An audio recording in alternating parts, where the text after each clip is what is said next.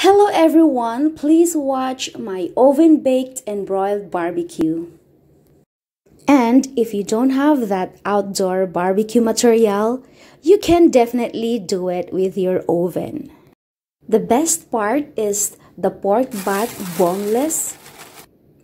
So I soak the pork butt boneless in water with salt to clean it. To marinate the pork, 2 cups soy sauce, 2 cups banana ketchup, 2 cups brown sugar, 2 cups Sprite, pepper, and paprika. Paprika to enhance the color of the meat or the pork. Salt, 3 tablespoons of fish sauce, mashed garlic, and half a lemon. In mixing bowl, combined banana ketchup, soy sauce, brown sugar, garlic, fish sauce, Sprite, and mixed. Add the peppers, paprika, salt, and squeeze of lemon. Mix lang natin ulit at tikman natin kung balance yung lasa niya. At transfer na natin sa container na may lid. At ilagay natin ang meats. At pwede na natin siyang i-marinate ng oras or overnight. Nasa sayo na kung gusto mo overnight or oras. Make sure na malinis ang ating bamboo sticks. At after overnight chilled, marinated na siya, ready na natin siyang ilagay sa ating bamboo sticks or make tusok-tusok. Hindi ko na naipakita sa inyo kung paano ko hiniwa or in-slice ang pork butt boneless na meat. And I know everyone can make a better version of making barbecue.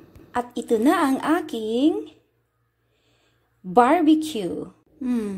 I can't really tell that it's perfectly done, but the look, it's not bad either. I know it's not perfectly sliced. Like you can see the street foods, they have a good version of barbecue.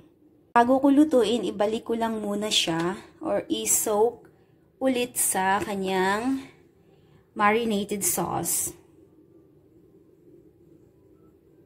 Me and my husband can't finish the whole barbecue at a time, like this much. Storage lang siya, ilagay mo i-freezer, pwede din i-thaw mo ulit kung gusto mong mag-barbecue. Like 2 skewers or 4 skewers.